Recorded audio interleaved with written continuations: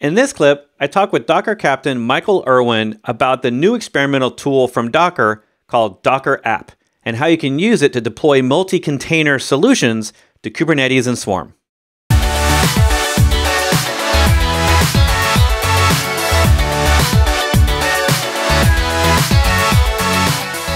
So tell us a little bit about Docker App. Before we even get into the demo, what is this thing? Yeah, so good question. So Docker App was actually announced at DockerCon in San Francisco last year.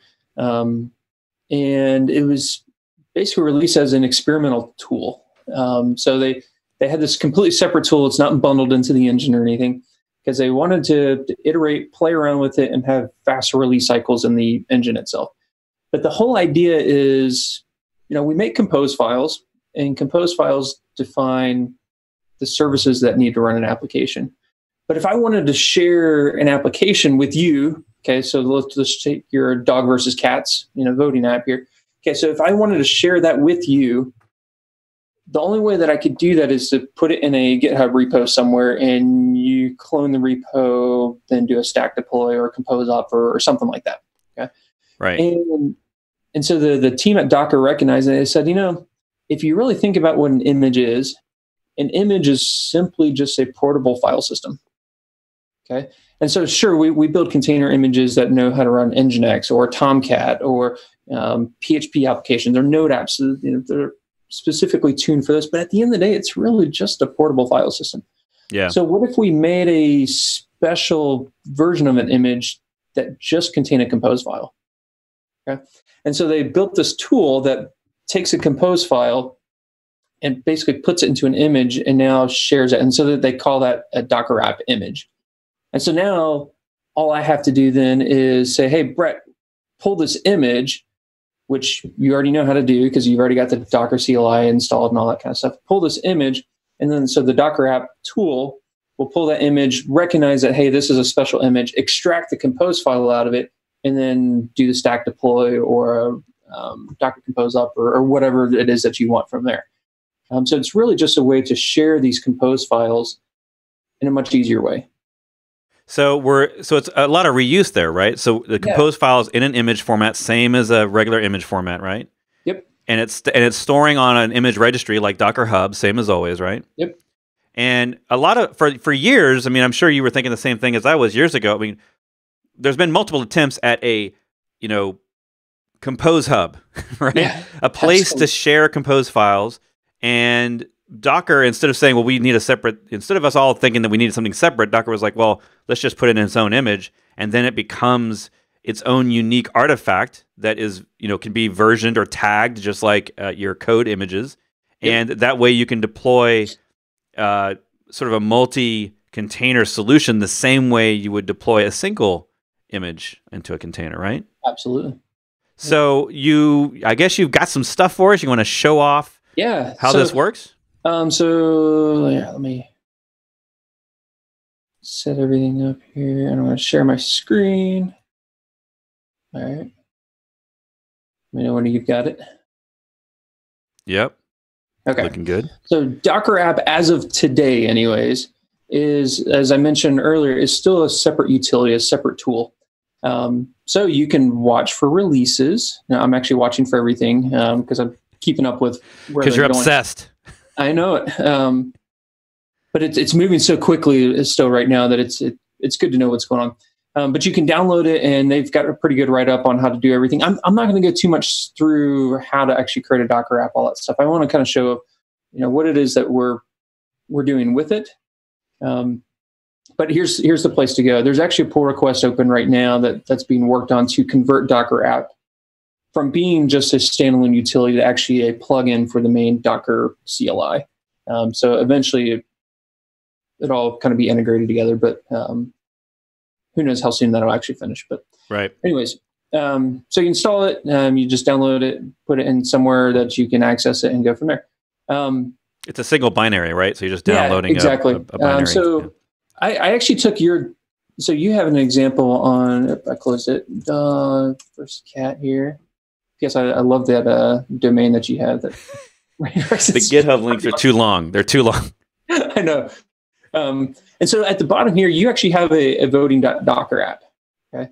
Yeah. And so I'll just go through it real quick, just to explain it to people that are new here. Can you zoom in on that? Can you zoom absolutely. in on Chrome? Yeah, there you go. Is that good? Thank you. All right. So with a Docker app, there's two different ways that you can deploy these. And this particular one, it's all in a single file. And you'll see that there are 3 sections to this file. And they're all delimited. They're all separated by just these 3 dashes. So the first spot is basically just metadata, just information about the Docker app. So you have a version, you've got the name of the app, a description, the namespace, and then the list of maintainers. And then you've got all the services. And the second part here is just the normal Docker Compose file. Okay. And you probably just lifted one of the ones that you already had and put it in here and didn't have to really change much. It's awesome. I think I was trying to keep it in sync with the actual Docker Compose in there, but I maybe didn't. Not sure. Yeah. I mean, if you get notified of releases, no, I'm just kidding. I don't think they're releasing that, but anyways. Yeah. And so then this third section is for application settings, and I'll come back to that in a minute. But so for right now, it's just an empty object, so you've got no settings, which is completely fine. And I'll show where that comes into play here in a minute. But so with this Docker app file, you can deploy it. Let's go push. Okay, let's just scroll down here. So if I had that clone, I could say Docker app push, and I could tag it, and it's going to take that Docker app file and build that specific image and push that to Docker Hub. And you can again push it to your own image registries if you have your own private ones on-prem or wherever else. You can push it to ECR, EKS, whatever, the Amazon. Sorry. Yes. Yeah. Or Azure or anywhere else. Any of the registries. Yeah. Yeah, exactly. It's just a registry. Who cares? So one of the things that I did is I took your Docker app file and I added a couple settings to it because I want to show how we're using Docker app here at Virginia Tech on the team that I'm on. Let me probably zoom in on this a little bit too. Because there's another actually really cool feature with Docker app that I don't think a lot of people know about. Okay, make that a little bit wider. Okay. So with Docker app, let me. So it's like a superset of the Docker Compose YAML, right? Yeah. Yeah. And so if I've got this Docker app here, and again, when Docker app takes this Compose file, it's going to process it. And you can apply settings to it. And I can create settings to change ports and all this other kind of stuff. But one of the settings that's actually really cool is for each service, okay, I can add an X-enabled attribute to it. And that's not normally there for Compose. Okay, this is a specific Docker app thing.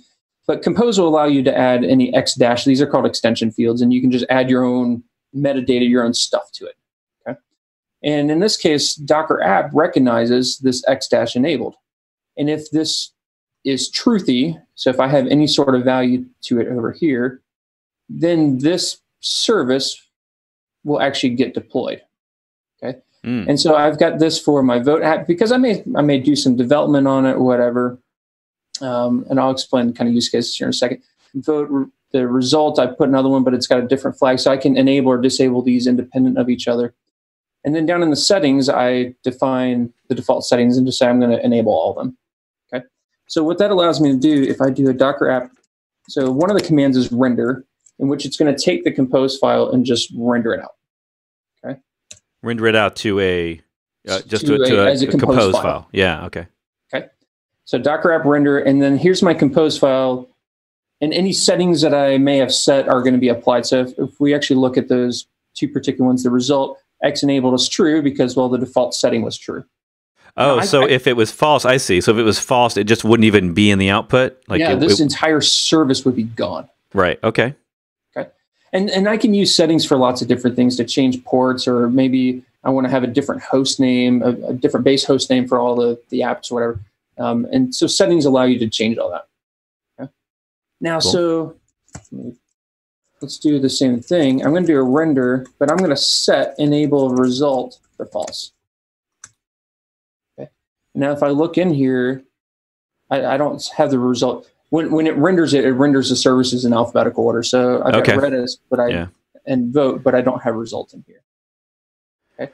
So yeah, and I think that's a feature that people have been asking for in Docker Compose for a while. Like, how do I, can I control individual services or prevent certain things and all that? And it sounds like that really this is the solution for that, not waiting for a Docker Compose feature. Yeah. So what I could do, and I don't have the proxy going, so it's not going to work. But so I can render this and then just pipe it directly to Docker Compose.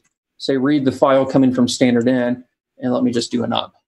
Okay. And it's going to fail because I don't have the proxy network defined. Sure. I don't have the rest working. But at least try to run it. Okay. And so I can do some pretty cool stuff here. Okay. I'm gonna use this Docker app that I pulled from somewhere. Okay. In this case, I'm just using it locally, but imagine that you had pushed it to the registry. I'm going to pull that app. I'm going to apply different settings to it, and then I'm going to run it on my machine. Okay. So the Docker app render and then piping that into Docker Compose, that would be good if you already had the Docker app file, that .docker app file on your machine, but that's not always the case. Okay. Yeah. So in this case, since I'm not, let me look at the full Docker app. I do the help here. I can give it an app name, which app name could be a remote Docker app. So I could say, I actually pushed one up to voting.docker app 010. Let's go fetch it. Oh, maybe I've got that.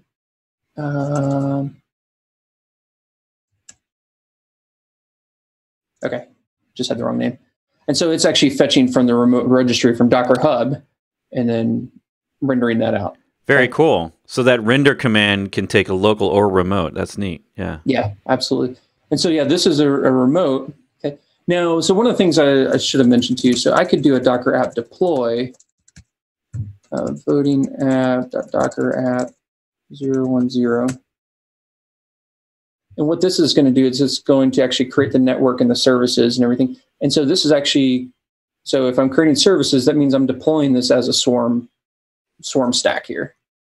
So this Docker app deploy in this case would replace a Docker stack deploy, right?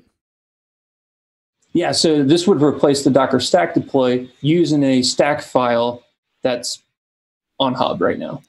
And that's a common question we get. In fact, someone in chat, Cody, is asking around, is Docker app going to be used in production? And I think that it's for both. There are both uses. You just saw piping into Docker Compose so that you can take that Docker app and then spit it out into Docker Compose file and run Docker Compose up all the same one-liner, or using this Docker app deploy, which is specifically designed for deploying stack files, but instead of deploying them from your like a local stack file that you happen to have on your machine, you're deploying it from an image in a registry, which that image stores the Docker app YAML, right? Absolutely. And you can also use a deploy with a Kubernetes orchestrator. So if I look at Docker app deploy at the help here, I can actually set the orchestrator to Kubernetes, and it uses the Compose to Kubernetes stuff and can deploy to Kubernetes cluster as well too, which is pretty sweet too. Yeah, and we're having a lot. I mean, there's a lot of movement on that, right? Docker announced, I think it was around DockerCon in December, right? They announced that they were open sourcing, or they did open source the Kubernetes Compose for Kubernetes, I believe is what it's called, repo. Yeah, something and like that. Yeah, and that means that you could now use this Docker app or any Compose file to a Kubernetes cluster as similar to what you would use on a Swarm cluster, and you can simply change these. In fact, if recent versions you've played around with the Docker stack deploy command, you have those options in there as well, and you also have them here for changing the orchestrator. In fact, you can even set the default orchestrator. Absolutely. So it's Docker's trying to get this common high-level abstraction of what an app is, right? Of a stack of apps, I guess, and then trying to get that consensus across the different orchestrators so that we have, because like you're experimenting and others are experimenting with running two types of orchestrators, using Swarm for certain types of things, using Kubernetes for other types of things, and to have completely different, workflows and files and configurations is tough. So I think it's really cool that Docker is experimenting with this. Yeah. Okay, sorry, I'll shut up. All good. So with this idea of being able to build a Compose, so I'm getting excited now that you can tell. With having this Compose file now that I can ship around, what other cool stuff can we do with it? And so what I'm about to show you is actually the reason we even started looking at Docker app in the first place. Because when I first heard about it, I'm like, okay, that's cool. I can just run a single command to deploy WordPress.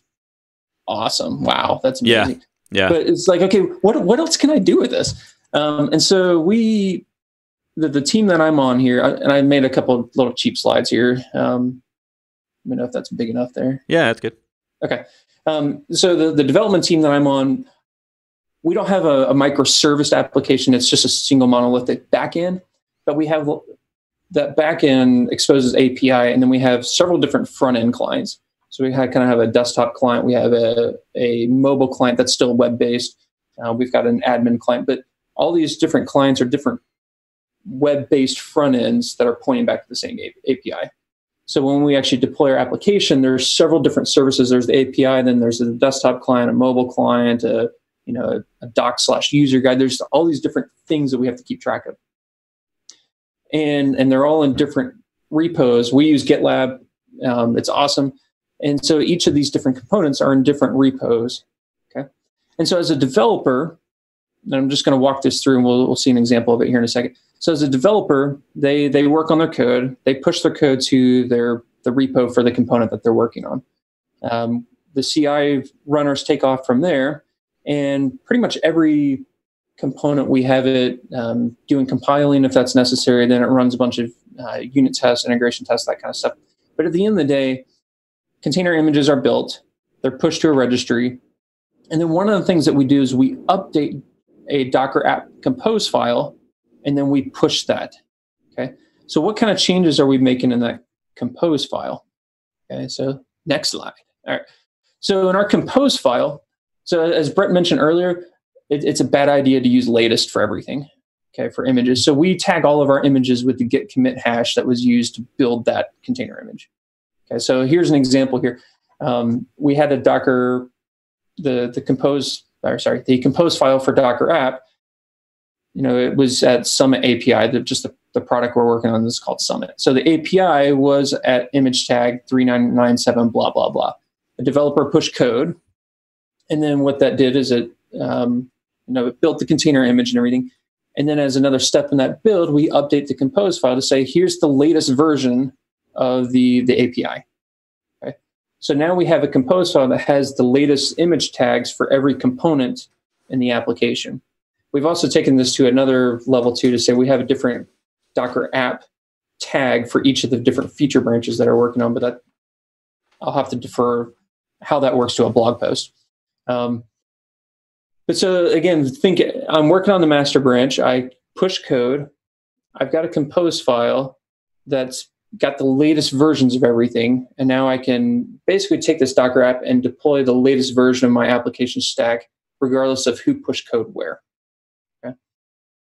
So as a developer, now if I want to start working on code, I can pull that compose file, and we call this Summit in a box. So I can pull Summit in a box, disable the components I'm going to work on. So I mentioned earlier, okay, there's the API, there's a desktop client, there's docs, etc. Maybe I'm going to work on the user guide, the docs. Okay, so I want the latest versions of everything else. I'm going to disable the docs service. Okay, so I get latest versions of everything else with Summit in a box. I disable the docs. And then if I go into that component and do Docker compose up, then I have a dev enabled version. And I'll do a demo of this here in just a second, because it may be hard to kind of grok what I'm saying here. But when I do Docker compose up within that project, it's going to hook into all the networks and the proxy and everything else that came from the Summit in a box, from the main Docker app. All right. Okay. So demo time. All right. Let's get rid of this one.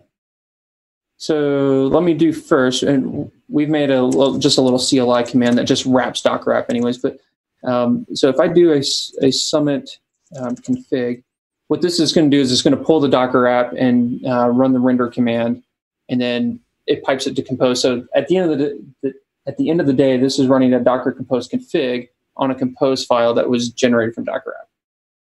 All so right. We just kind of wrapped it. And so here's the full Docker compose. That's great. I'm not going to bore you with all the details there. But what I can do is I can say, all right, Summit, and I want to run these services. I want to disable, oops, I have guide spelled wrong. Docs user good. So I'm going to disable these services, and all these are doing are just setting the flags for what we saw earlier. We just built a little CLI GUI around it. Okay. So I spin this up, and again, we see it's actually running Docker Compose F, and it piped the output to a file rather than just directly to standard in. And so I see these services spin up, again, using the latest Docker app that was produced by our CI system. Okay. But, I'm working on docs. I didn't start up the docs. And so what I'm going to do in my docs repos, I'm going to do a Docker Compose up. While it's doing that, I'll show you what that compose file looks like. So for this, I'm defining a service. I define the image. This is just an mkdocs static site generator. I'm going to mount in my code, but I'm going to hook into the network that was defined. We just called it front end. And this was a network that was created from the Docker app. Okay. And so that's why it's external here, because it's defined externally. And we just set the traffic labels, all that kind of stuff. So now if I go to Docs, Summit, local Summit, okay, here's my app. Okay. And I know it's super fancy, I know. But let's just go and change one of these files here. And let's make it, I always, in my demos, like to make things more exciting. And so I do that just by adding exclamation points. So I'm going to update this. My local dev mode is running mkdocs. It's watching for file system changes. It's going to rebuild. If I just start watching the logs down here, we'll see that it rebuilds. And if I go back to my page and refresh,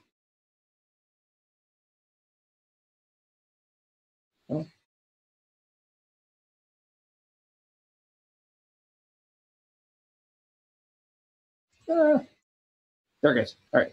Now it's more exciting. Okay. But yet it's better. Version 10,000. Exactly. And yet, so I can spin up, if I can go to the other ones.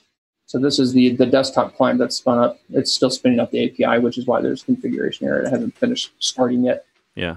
But at the end of the day, I'm using the latest version of all the other components that were built by the CI system. And all I have to do is I can use Docker app to spin up my app in a box. Right. And so then I disable the service that I'm actually going to do development on, spin up a dev-ready container for that particular service, but hooks into the place where it would have been if I had just started from scratch. So this one tool it's got a lot. It's funny how little it does, but there's a lot to it, right? And I think that's one of the hardest things that a lot of us were when we were first looking at Docker app was like, okay, I get what its functionality is, but the various ways to use it aren't exactly obvious. So it definitely can help you spit out compose files that are more flexible for local Docker Compose use. It also has, so that's the render command, right? And then it's got this ability to make images and then allow you to push those images up to a registry, right? Yeah. And it's making images not of your code, but of your compose file and any other, and I think there's other stuff that it puts. Well, it puts the Docker app file in there, and I'm not sure what else goes in that. You can bundle other config or other resources, that kind of stuff with it too. So if you're, if your Swarm stack is using config files or something like that, you can actually bundle some kind of default config files with the app itself. Okay, and then it also does the deploy command, which allows you to push to a cluster that compose file that's inside that image with the various options and things that you can set on there. So that's it. And I'm sure it does more than that, right? It's probably just a little bit of it. And then we've got changes coming down the road, but I don't know that we have time to go into the entire world of CNAB. That's probably a conversation for another day, but there is sort of this coming soon stuff that we're going to talk about with like CNAB and the standard that Docker had announced. I don't know if you mentioned it yet. You might just want to. What is it? Yeah, so CNAB is an attempt to kind of standardize. It stands for Cloud Native Application Bundling or Bundle, and it is basically a way, a specification on how can we package up cloud native applications? Yes, if I'm going to deploy an app, part of the app is, okay, I'm going to deploy this on Kubernetes, but part of it's also, well, I need to go set up this database in Azure or RDS or whatever. And so there's lots of different pieces that are actually needed to deploy an application. And so it's this attempt to basically put all that into a single spec, and you can use whatever tools. Okay, I use Terraform for this, but then I'm going to use direct CLI commands for that, or whatever. Allow you to bundle all that together. Yeah. And we haven't really seen, I think it's still, I feel like, in the idea phase and not in the, we've got a bunch of tools that are very helpful and productive for you. It's more of it's a lot of theory and standardization and stuff like that. Yeah, the spec is still moving around quite a bit too. So the spec this was also announced at DockerCon in Barcelona in December. There was a joint announcement between Docker and Microsoft. And so since then, many of the other big players have jumped into and have decided, all right, hey, let's work together on this. And so, yeah, the spec is still evolving quite a bit. Yeah. And I know they have a website. I'm putting in chat the Docker app link and then the CNAB link but Docker app is something you can get productive with today, and CNAB is more about the standardization across all different types of APIs that we create for creating these types of different abstractions. So it's a little bit more esoteric, maybe not something that you can get really productive with right away, but if you want to read the background on it, it's pretty interesting, and the thought process from Gareth and other people in the community that are sort of leading this effort. Thanks for watching. Click the subscribe, and the notification bell down there will let you know when I go live every week to take your questions on Docker and DevOps. You can watch these videos over here, or you can just go watch those cat videos you've been meaning to watch.